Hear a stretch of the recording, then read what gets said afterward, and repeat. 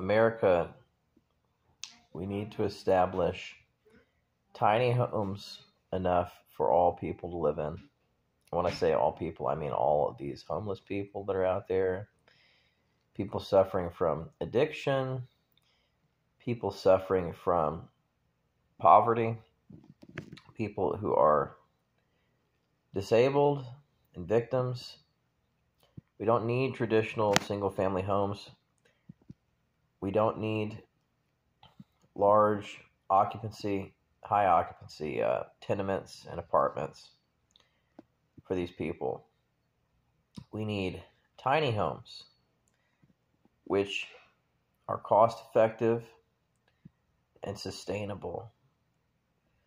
You can put them in large lots on big tracts of land and have a shuttle service or something like that that helps to transport people and their groceries and other things that they need to live in their tiny home.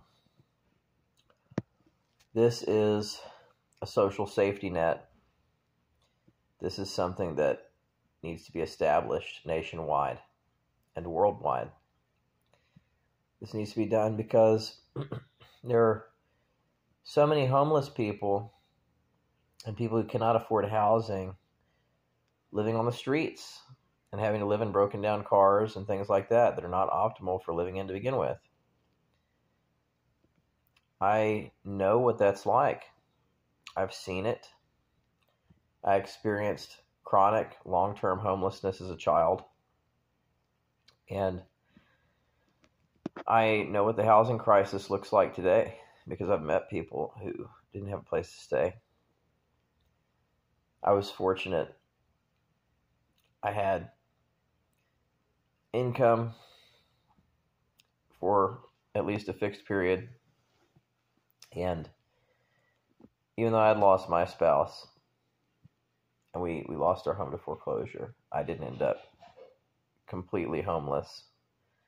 There's being in transient housing and being in places that are short-term leases, and then there's homelessness.